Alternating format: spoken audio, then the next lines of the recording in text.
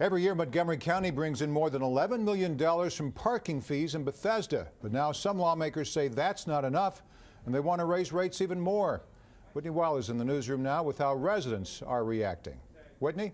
Morris, it's all part of the county executive's 2014 budget proposal. Now, if parking rates do increase, the county stands to make an extra $600,000 per year. But the residents that we spoke with say they're sick of being nickeled and dimed. Here in Bethesda, parking can be tough to find and pricey when you do.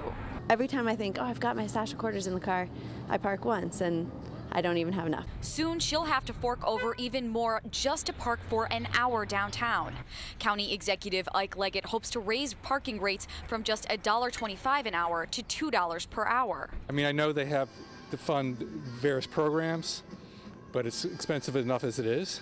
Under the new plan, drivers could save some costs if they use parking garages. Spots would run just 80 cents per hour at a flat rate. I mean, there's not really much you can do about it. You still have to park your car someplace, so you kind of just have to suck it up and deal with it.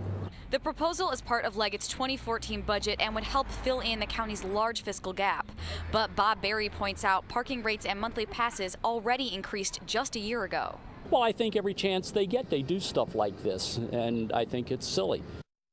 Clearly, some residents we spoke with a little frustrated over the potential cost increases. They will have the chance to voice those concerns at a public hearing on April 23rd.